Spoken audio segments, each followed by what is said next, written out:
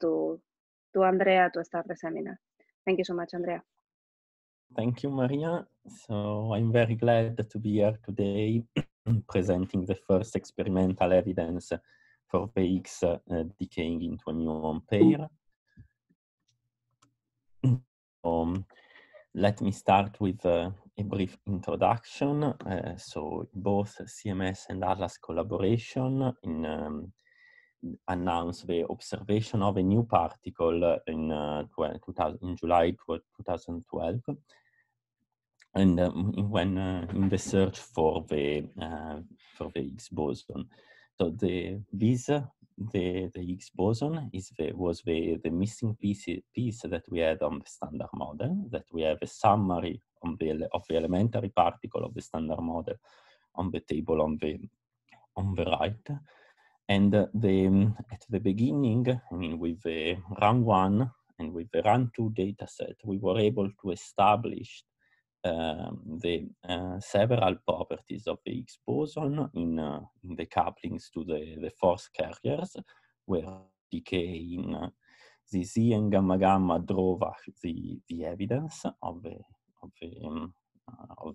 presence of the Higgs boson, and joined with the with the earlier data from run 2, we were able to establish the couplings of the Higgs boson to the top quark, the bottom quark, and the tau leptons. Now, if we look at the picture that we have on the top right, we see that basically in the fermionic sector we establish that the couplings to the third fermion generation, both in the quarks and in the leptons. So now we can ask ourselves what it's coming next. The Higgs boson has a peculiar scheme of couplings that depends on the mass of the particle it couples to. So as you can see from the diagram on the bottom right, the more massive particles, like the B quarks, get the most of the sharing of the branching fraction, and therefore they are the easiest to assess. But it's important to understand that this scaling across the generation, it's as predicted by the standard model. If we look at the table, the next generation, the two most interesting couplings that we can try to probe with the current detectors are the muon couplings and the charm couplings. The muon, it's the most accessible second fermion generation, despite its very tiny branching fraction, because it has a very clean signature inside the detector, despite the small background that I will describe later. Unfortunately, we will not be able to test the coupling to the first fermion generation if the Higgs boson is standard model, because the next coupling will be on the electrons, which is 40,000 times smaller than the Higgs to mu. Just to give you an example, we can expect to produce roughly 1 Higgs boson decaying to electron in the full high luminosity LHC program. Looking at smaller and smaller couplings, it's giving us insight of the presence of deviations between the predictions and the actual data that can give us insight of new physics, of the presence of new physics. This can also be probed through the loop's decays, because the decaying into a loop may have particles running inside the loop of higher masses, larger than the Higgs boson one, and this will allow us to probe their presence by looking at small deviations in the expected couplings. And how did we do all of this? I mean, this was done using the CMS detector. Here on this slide, you can see a picture, real picture of the CMS detector open. And hopefully in better times, you will be able to come at CERN and see it again. But let me go to a more schematic picture that to describe what is important for the H analysis. I'm going to focus only on some of the elements in this picture. The CMS detector has these cylindrical shapes built around the interaction point, and we have the inner part. It's composed by the silicon trackers, where we have the pixel vertex and the microstrips, and this is embedded into the magnetic field of roughly 4 Tesla, generated by the superconducting solenoid. This pair gives us an excellent muon solution that it's crucial in order to identify and isolate the Higgs to mu signal. The external part of the CMS detector is composed by the muon chambers that will allow us to clearly identify the muon, because a hit in the muon chambers, it's a strong indication of the presence of the muons, and allow us also to trigger very efficiently on this kind of events. So, always being in the introduction, let me also talk about the competitive processes that the standard model produce. We need, and for us, are background events. First of all, the number of events that we will see in our analysis, it's given by the theoretical inputs that characterize the process, which is the cross section and the branching fraction. This is C times B. And usually this is what we quote, because it's giving us the measurements that we want, gives us the intensity, how likely is to produce this kind of events. And this number, it's also will be multiplied by the luminosity, which is which corresponds to how many interaction the LHC machine is delivering to the CMS experiments, and to geometrical factors like the acceptance, so how many times the objects are inside the detector, and the efficiency that we have to reconstruct on to trigger on these events. The dominant, I mean, the Higgs to mu signal, it's the small part that you see on the bottom right of this plot. And the two competitive processes that we have are the Drellian production, where we produce a massive Z boson decaying into a pair of 2 muons, and the top pair production, where each tops decays into a B and a W, and the W decays into a muon and a neutrino. As you can easily see, the difference is several order of magnitudes between the mu production and the Drellian production, and this is something that will pose one of the challenges of this analysis, in order to control the background estimation and to be able to assess the presence of signal. Let me now try to explain a little more, I mean, going into the analysis detail, and to explain the different steps that we have. So even when we will reduce around a mass window, we will still have a signal over background which is very small. The background is at least 2 orders of magnitude larger. And this will tell us that we need to have a very precise understanding on the usage of the muon momentum resolution to extract the signal. And we need to be able to use all the available information in order to corner down part of the phase space where the signal and background can be, where the signal background ratio can be enhanced. The final state is typically depicted in this picture, where you can see that our final state is characterized by two muons. So our baseline selection is essentially asking for two muons where at least one of them pass the trigger requirements, and we furthermore require that they are in the tracker cover region where we can identify the muons and measure their momentum very well.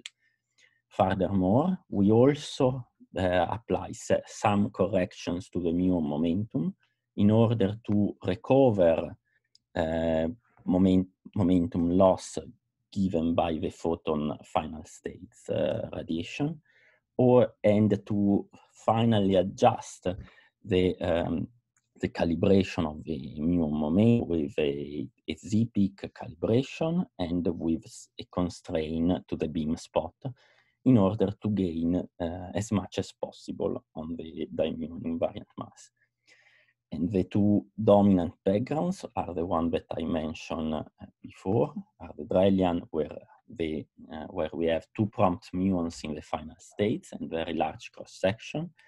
And the Drellian is also mediated by the massive Z vector boson. So the kinematics is still going to be very similar, and therefore we will need to fight harder in order to reduce it. And the second one is the TT bar production, where we have more handle to reduce this background, like the presence of the B-jets or the associated hadronic activity. Then what we want also to do is to divide the phase space as much as. In order to do this part, we first, as a first step, try to target each production mode that the Higgs boson is decaying into. And these are the vector boson fusion, where we have two incoming quark that produce a vector boson mediated to a Z or a W. We have the gluon fusion, which is the dominant production mode, where two gluons produce an Higgs boson through a loop of mainly top quarks. And we have also the associate productions with VH, where we have an additional Z or a W boson, and with two top quark pairs. After we have divided these tags, these major tags, further enhance the sensitivity inside of each tags through multivariate discriminators. And these will form several categories inside each tags. And we also have a signal extraction that is dedicated per tag in order to maximize the sensitivity of the analysis. For the vector boson fusion production, we have a background Monte Carlo prediction that is derived from the Monte Carlo simulation. While for the other tags, the gluon fusion, the VH production, and the top quark pair production, we use analytical functional forms in the dimuon invariant mass in order to describe the background.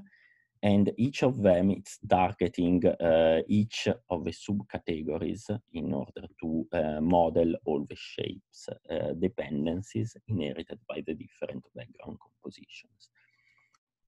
So let me go now inside of the specific tags. So the GGH, the gluon fusion categories are made by, the first to select them, we want them to be orthogonal. So we will veto all the events that will go in VBF, in VH, and in TTH.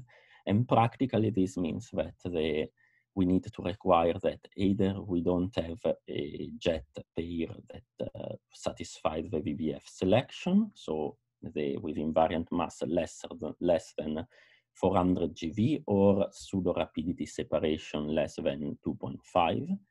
We don't need to have the presence of additional leptons, and we do not need to have the presence of B-tagged jets. The final states that we are targeting, it's pretty simple. We have two outcoming muons, opposite in charge, and we have some recoil activities in the event. So what we do, we train a boosted decision tree, where we use the information from the muon pair kinematics, the associated jet kinematics. We use the angular correlations between the muon and the jets. It is designed in order to be uncorrelated with the dimuon invariant mass. And furthermore, we also use the muon invariant mass resolution, estimated event by event, in order to, with a weighting procedure in the training, in order to enhance the part of the phase space where the signal has a good dimuon mass resolution and push it to high BDT score. What you can see on the bottom right, it's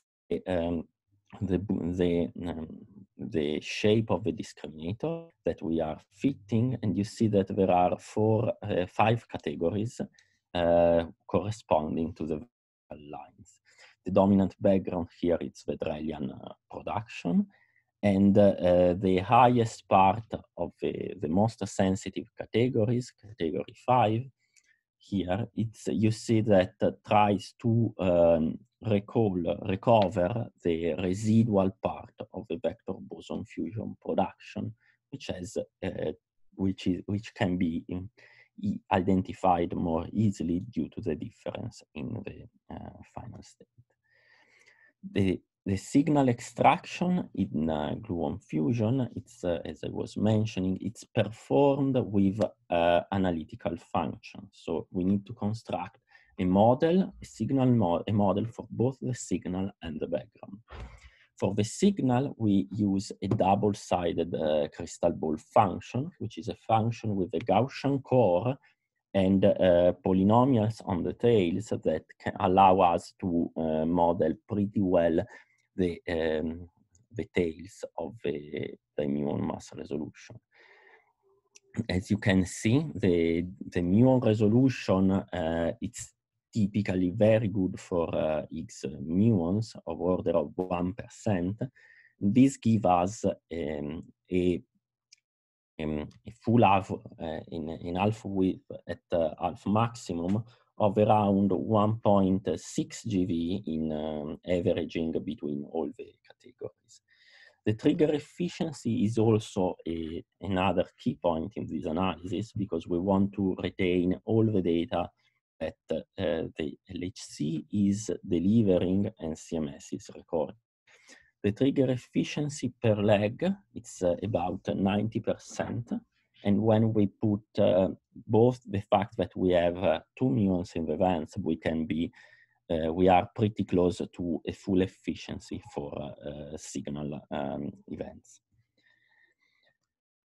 The background estimation, it's more complicated, because we need to be able to control the background estimates to a percent level. So the design for the GGH, it's using a core PDF method. So and this design has been deployed in order to minimize possible mismodel choices due to the choice of the analytical form. So we have a core part, which is common for all the GGH categories, that it's based on our expectation from Drellian. So it's a Bright-Wigner-inspired functional form, mainly. And here we actually have several functional forms that are discrete profile during the fit to the data. Each of these, when we look in each category, we have a polynomial transfer factor that multiplies this core part and adapt the shape to each single categories. And what we look in the data is something that will try to follow the small difference from the core inside each category. Let me go now to the vector-boson fusion production. So the VBF production has two tagging jets, forward and backward, which are not color connected. So the presence of these two jets with a large invariant mass of 400 GeV and the pseudo rapidity separation of at least 2.5, it's the basic selection entering in this point. We furthermore explore the properties of the kinematics of these final states, training a deep neural network, targeting explicitly the VBF production. Since we are fitting on the background on the Monte Carlo template, we use also the muon invariant mass as part of the training, and we also include the muon pair kinematics, the jet pair kinematics, but as well also the absence of hadronic activity in the event, which is done with the soft jet activity variables. The dominant background for this production are the electroweak Drellian production, which is essentially the similar diagram where we have a Z boson instead of an Higgs boson. And we also have a residual part Drellian and TT bar production. And this can be seen in the invariant mass plots and in the discriminator plots that I'm showing on this slide.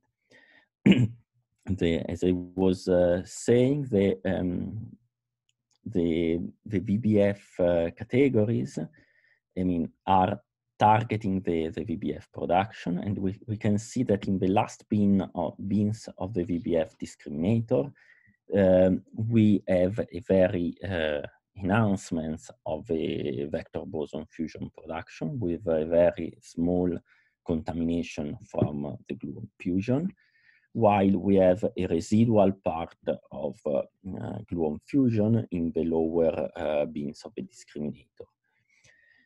The fit part is designed to use both the Ciclo region and the sidebands regions in the invariant mass, where the signal region is between 115 and 135 GeV, and the sidebands includes all other events from 110 to 150 GeV. The fit is done actually by here, and we depict the sum of all of them for displaying purposes. Another tag that we have deployed is the TTH categories. So the TTH, it's as you can see, diagram, it's pretty different from the ones before, because we are producing the Higgs in association with two top quarks. The top quarks almost always decays into a W and a B boson. And here we have two scenarios where both W's decaying hadronically. So we have the W hadronic tags, and one of the two, at least one of the two W's decays to a lepton and neutrino. For lepton and neutrinos, we usually tag the electron and muons, but we also include the decays from the leptonic decays of a tau neutrino. What we did, so the basic part of the selection of the phase space, here it's the presence of the two muons, as we had before, and we asked either the presence of one medium BTAG jet or two loose BTAG jets. The signal in each of these two possibilities is again enhanced in categories with the training of a multivariate discriminator. And this is a boosted decision tree where we use the kinematic and the topological information of the present in the event. For what concerns the hadronic part, we also deployed an hadronic top tagger in order to identify the hadronic top decays and to enhance the, in this way, the signal over background contribution. Also, these BTs are designed in order to be uncorrelated with the invariant mass, with the dimuon invariant mass, so that when we perform a categorization on these discriminators, we will not shape, we will not induce turn-ons or shaping of the invariant mass, of a mu invariant mass.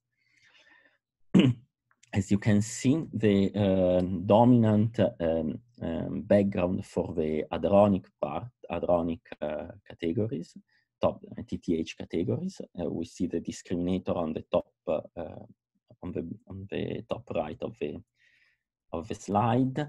It's mainly due to the residual TT bar events, where both the two tops decays leptonically into the muons that we are tagging, but we have additional activity that we mistag as hadronic top jets.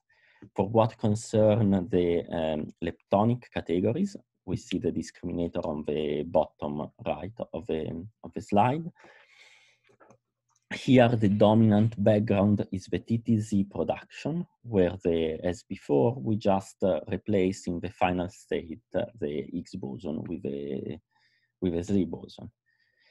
The TTZ, you see, it's pretty pure. We have a very good, so the TTH leptonic categories are pretty good. We have a very good signal over background, and we have that most of the signal going into these categories is actually from TTH or TH production. The TTH hadronic part, it's also true that most of this signal is from TTH, where we have a residual contribution from mainly gluon fusion in the lower category score, where we mistag where we mistag the final state jets into beads.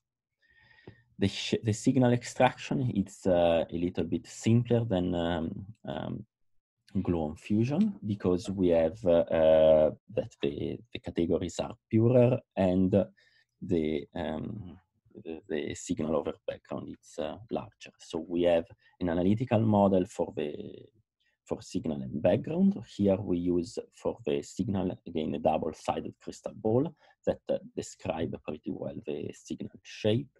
And for the background, we use an exponential and a polynomial functions. And finally, the last tag is VH categories. Here we are producing the Higgs boson in association with a Z, where we expect 2 extra leptons, E or mu, electron or muons, and or a W, where we expect that the W goes into an electron or a muon and a neutrino.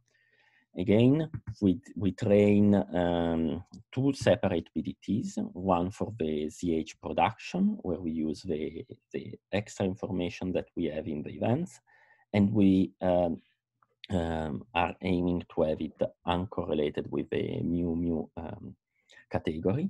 And you can see the discriminator on the top right of the corner, where you have that the dominant background is the continuum ZZ production.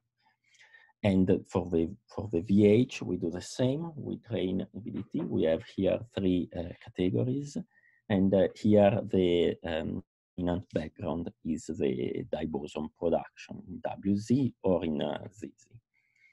These categories, I mean, due to the presence of the extra leptons, tag pretty well the events. So the events are pretty pure and targeting either ZH or WH, but they also suffer from the expected yields that we have in this kind of associated production.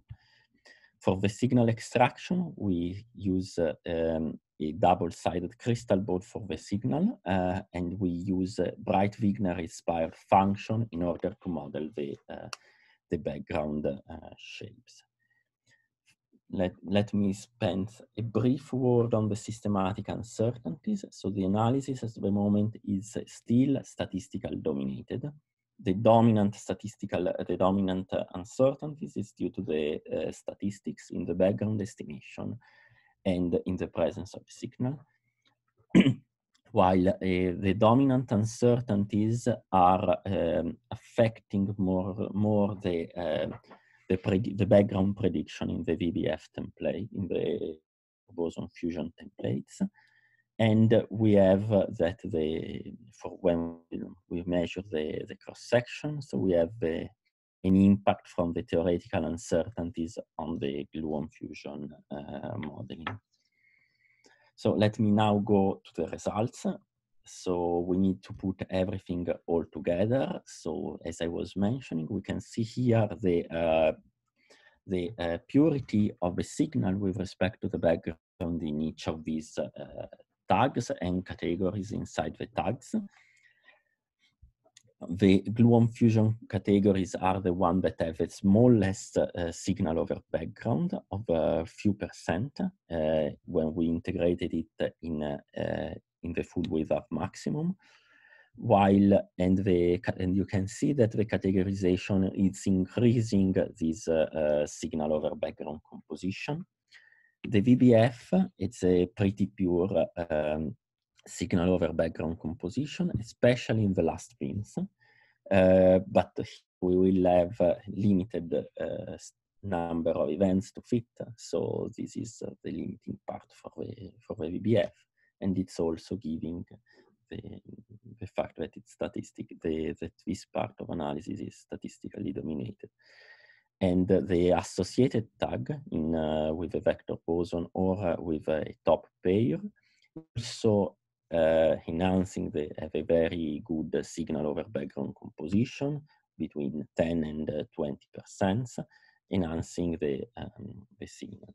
The fit, what we do to extract the final signal is a simultaneous fit in all these categories, and we incorporate all the nuisance parameters as all the uncertainties as a nuisance parameters inside the fit. And finally, when we look at the data, we can see that we have an evidence for the Higgs boson production to a pair of muons. So we have a 3.0 sigma observed, while 0.5 sigma were expected at the best mass that CMS has measured for the Higgs boson, which is 125.38 GeV. What does it mean that we have 3 sigma observed? It means that the chances that the background will rise to similar fluctuations in data is or to a larger fluctuations. It's of the order of 1 every 700 times. So let's try to look more inside this probability value.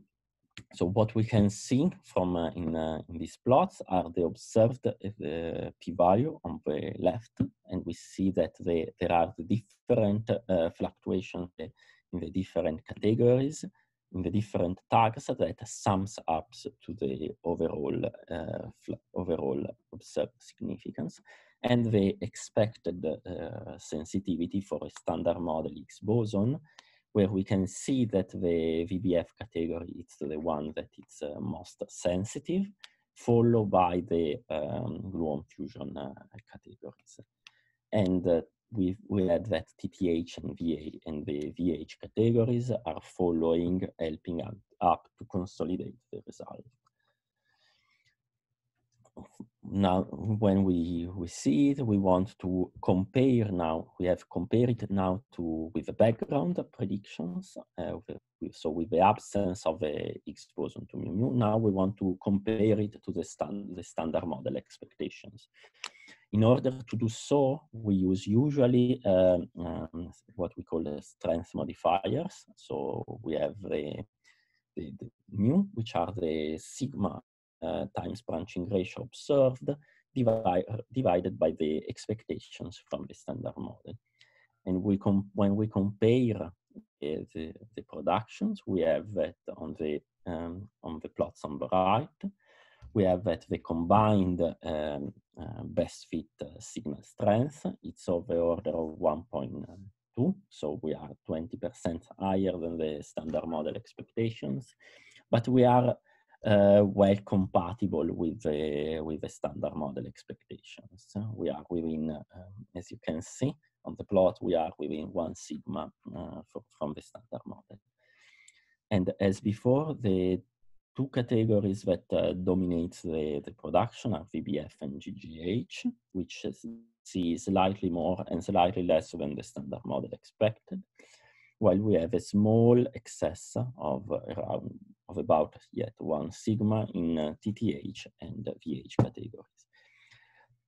If we now to look at the production mode on a different angle, we have on the bottom left the plot where we scale differently the production mode that are tied to a vector boson production and the production mode that are actually tied to a fermionic production. So the plot on the right, on the left, sorry, shows this to the scan, and you can see that the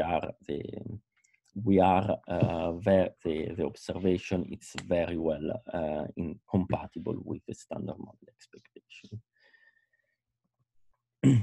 Furthermore, we now go to the more in depth into the characterization of the properties of this decay. So we want to measure the couplings. We want to remove all the assumptions that we have so far on the standard model production or the decay. And in order to do so, we use all the other Higgs measurements that CMS has performed. That from a theoretical point of view, the cross section it's related to the square of the matrix element, and we also know that with some realistic assumption, we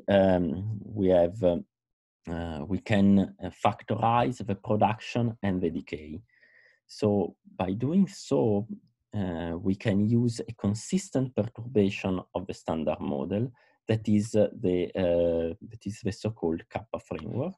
So each of the vertex of interaction with the Higgs boson, we can look at which particles are present and scale the expectations that the observation with a different coupling. And so here we have the production mode. So the GGH production, it's going through a loop, and this loop is dominated by the top quark and the bottom quark. Then we have the vector boson and the VH productions that are tied to the vector boson, while the TTH associate production is sensitive to the couplings of the Higgs boson to the top quarks. We can now look also at the decay, and here we can look at all the decays that CMS is currently analyzing. The one that I presented, 6 to mu, and it's sensitive only to the couplings of the Higgs to muons, which is pretty what we are trying to target. and we have that all the other decays are sensitive to the couplings, where we have gamma-gamma, that it's also going through a loop that is where in the loop runs the top and the W bosons, and therefore these we have sensitivities to the kappa W in kappa top.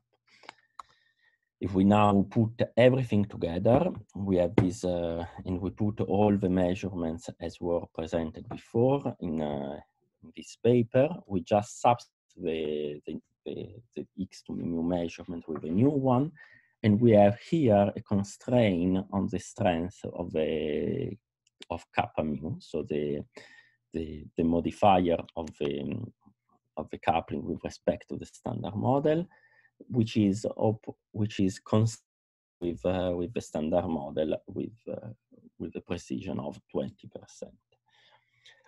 So, in summary, what I presented today, it's a sophisticated analysis that is searching for the Higgs decaying into a dimuon pair, and all the production modes have been considered in order to maximize the sensitivity of the analysis.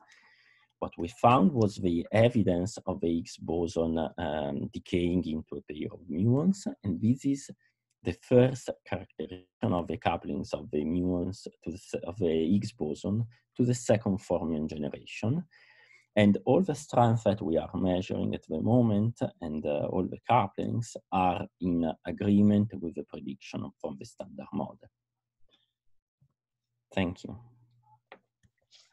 Thank you very much, Andrea, for a very clear and really very clear discussion of the analysis. Well, let's start with the question. So, as usual, just please raise your hand, and we can go.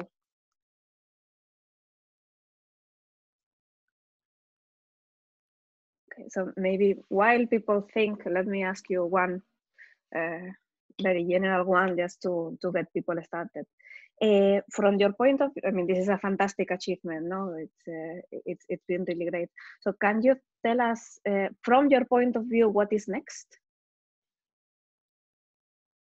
Yes, so from my point of view, what we want to, if we look also at the summary, what we want to do next, I mean, we have found evidence, which is an indication. Of course, we need to bring in the years to come to this evidence to an observation. So shifting it from 3 sigma to 5 sigmas.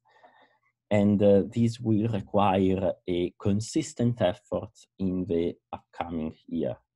If we look again broadly in the Higgs sector, what we need to do, not tied to this analysis, it's the couplings in the quarks sector for the second fermion generation, and this is given by the Higgs to charm, and the couplings to small decays, like the Z gamma decays, where we need to test the presence of additional particle in the loop.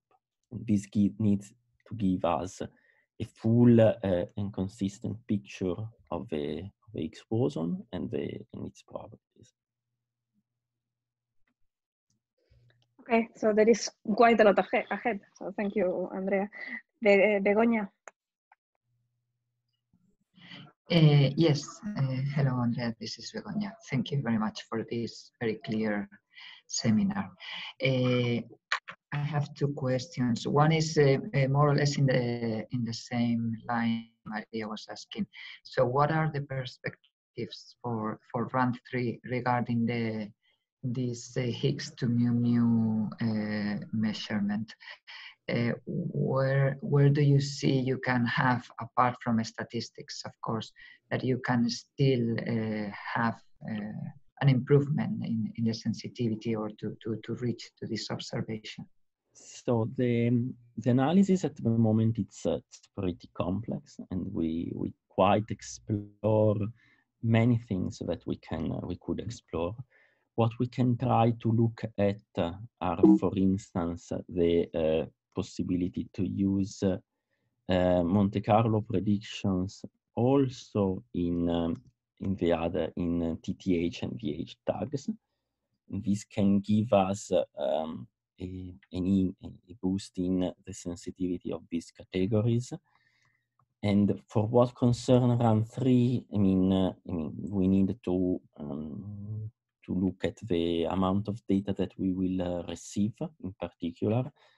And it will be very tight to reach 5 sigma with only run 3, because we will essentially double our sensitivity. And this means that at the end of 3, we can be around 4 sigma of observed. This depends also on the fluctuations that we will see on data, but more or less, I mean, what I'm saying is we have some handles to explore in this analysis, and we should. And it's not going to be also easy to replicate all the work that has been done, because the effort was really huge. Yes, I can imagine. Sure. Just one short question as a follow-up. Regarding TH, I think it was in slide 15 or so that you were mentioning you only consider hadronic decays of the top, or just one of them, one of the top quarks decaying leptonically. Why not including both leptonic, I mean, both of them decaying leptonically? Yeah, we actually consider the double leptonic decay, but this is included in the leptonic categories. And the reason is that the double, the TTH, where both tops are leptonic, it's very pure. So the signal over background, it's very high. But as you can see, the expected yields are very low. So we would have order of 0.1 expected events or less, which means that these separating these events, it's not bringing sensitivity to the overall analysis. So for this reason, we choose to incorporate them not to distinguish the number of leptonic decays of the top. Okay, okay, understood. Thank you. Okay, thank you, Begoña. Thank you, Andrea. Pablo? Hi, thank you, Andrea. Very nice talk and very nice results. Long expected to see new in CMS and Atlas. I mean, I attended also the seminar at CERN, and the situation maybe is more, let's say, I would say as usual, is more serious, more robust in CMS than in Atlas. I saw some, not flaws in the analysis, but some weaknesses. Still have some questions for your analysis, in particular the background model. In slide 16, for example, I mean, this is just to be a bit picky, okay? But in slide 16, in the mass distribution, when I look at the dots below 125, they're, I mean, visually at least, more or less in average on the line a bit above. But then on the right of the above 125, they are, I mean, I would say visually below the line. And then again, in the VH category, in the slide 18, essentially all the dots, but the few at the end, between 130 and 145 below the line.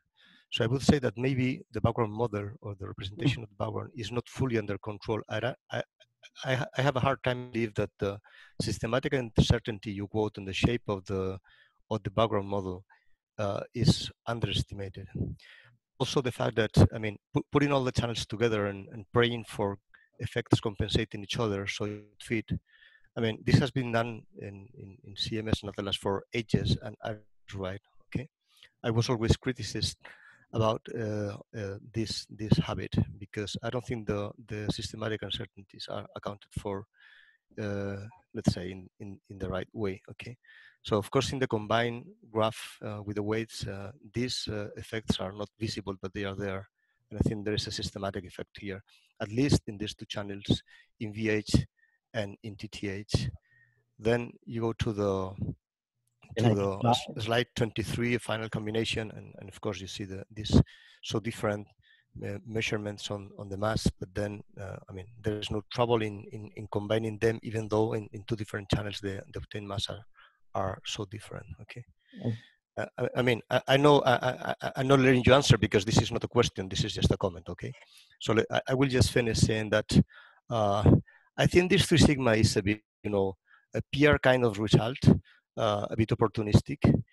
I said it's more dramatic for Atlas, but you know, you have this local p-value, which essentially is a chi-square versus the mass of the Higgs with this funny shape.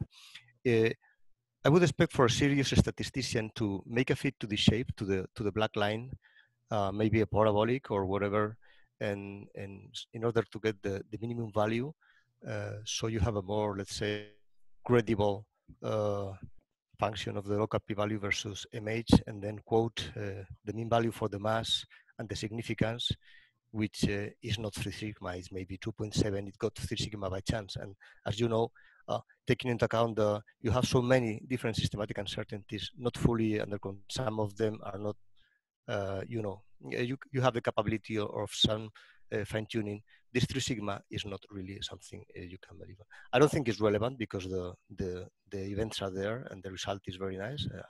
I insist that I congratulate the experiment for the results, but you know, this kind of thing looks kind of a bit press release, and this is becoming a habit in this kind of results. Thank you. Let me also reply in this. So I'll try to go through your comments and tell you why it's sometimes it's not the case, and I hope I didn't forget anything. First of all, I mean, it's true that you see some tendency in this kind of low Higgs categories. And these kind of plots, I mean, are actually, as I was saying, PR, because they actually include, I mean, this plot includes the sum over 9 categories.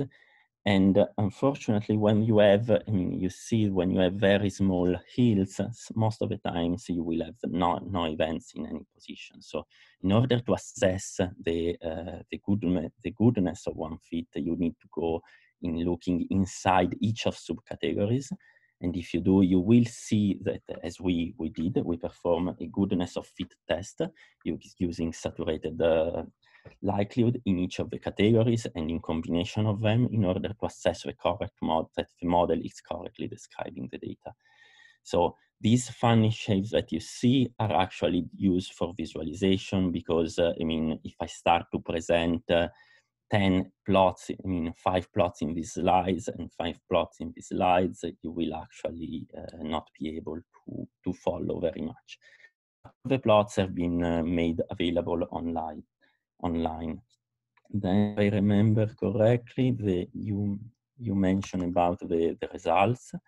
So the results, I mean, this is derived with a full likelihood scan. As you perfectly know, the likelihood, it's the best model that we have.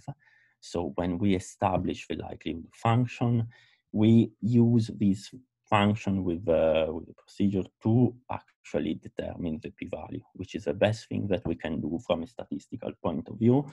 And this is also very well established to have good coverage properties and predict correctly the background.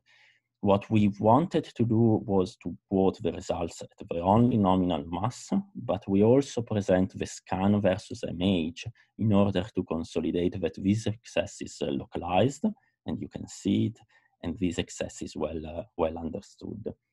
The systematics that you saw before, I mean, are all incorporated in that will describe the shapes of the background in the different categories, are incorporated in these fits.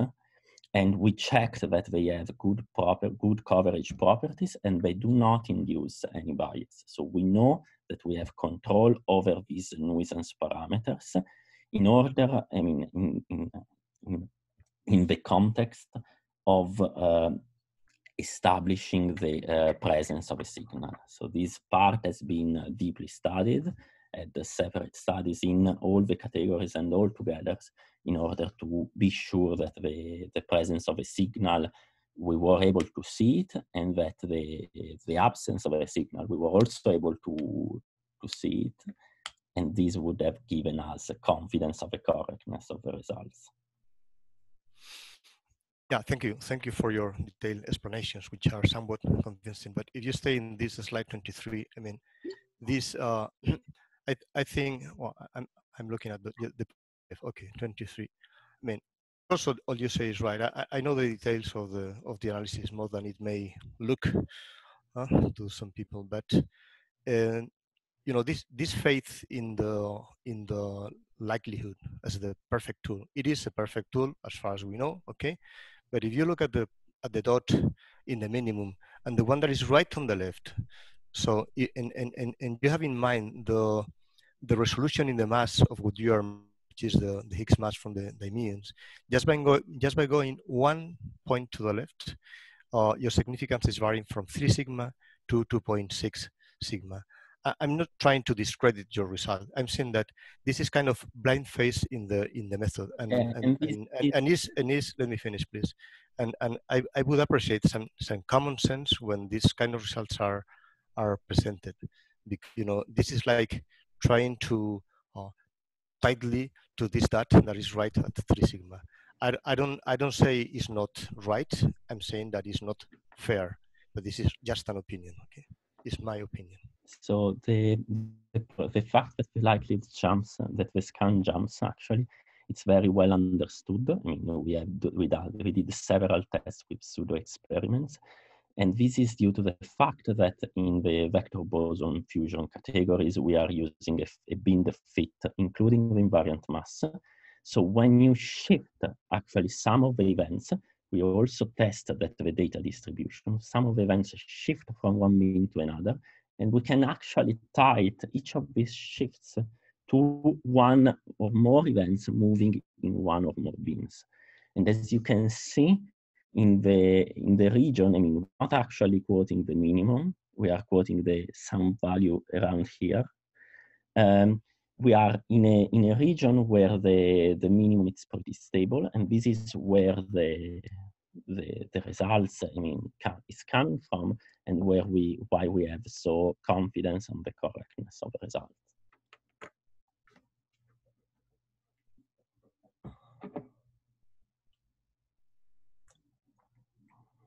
Okay, thank you to both. I think Pablo seems to not be following up, so I think let's move to the other questions, and maybe later we can go back to this if you want to keep on discussing.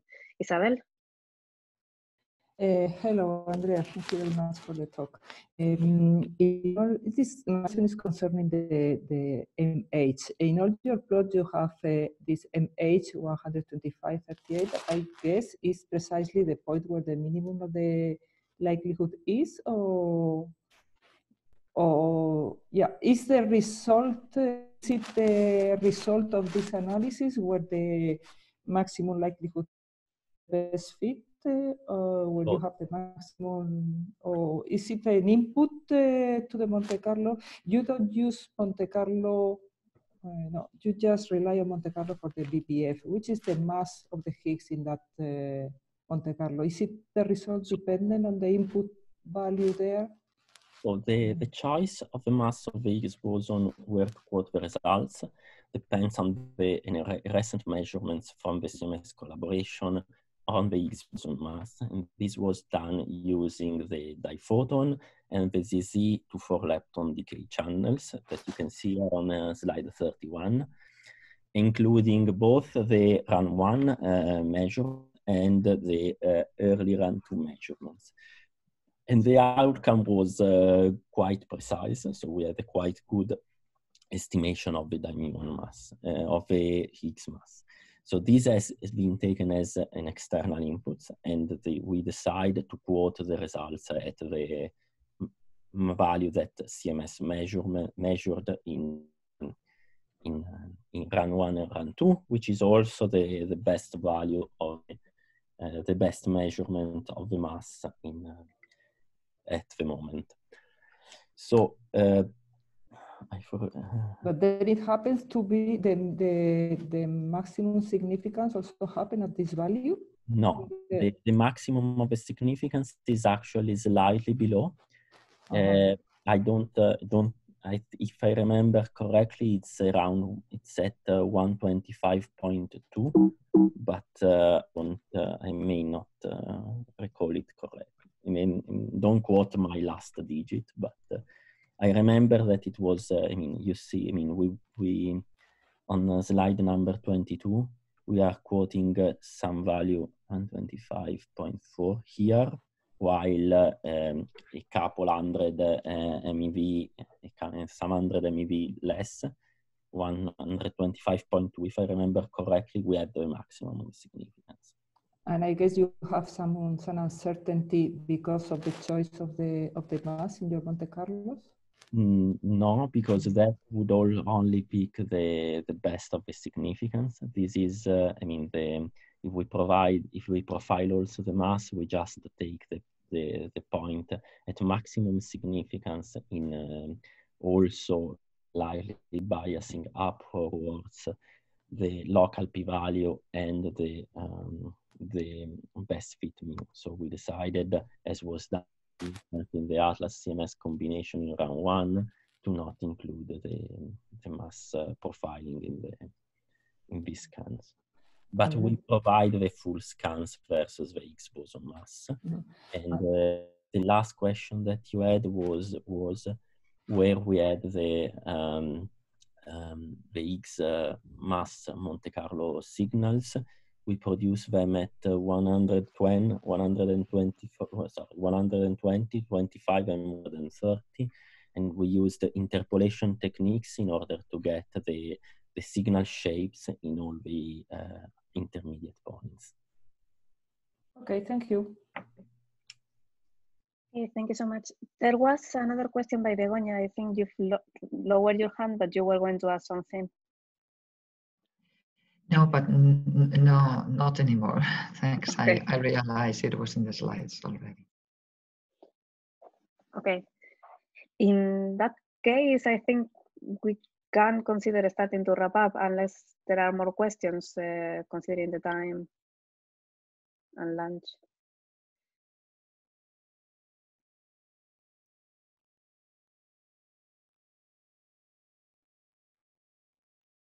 Okay, I don't see more questions actually. So I think, and let's thank Andrea. Thank you so much for a very, very clear talk, and thank you so much for the discussion with us on several of the topics. And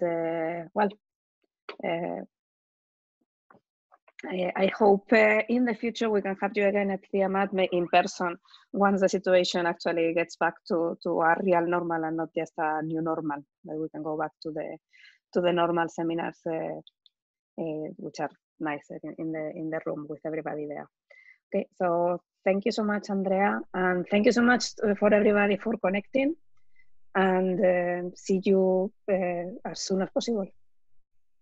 Thank you, Maria, for inviting me, and I really hope to be able to come to Madrid soon. Okay. Okay. Thank you. Bye. Bye. Bye-bye. Thank you. Thank you. Thank you. Bye.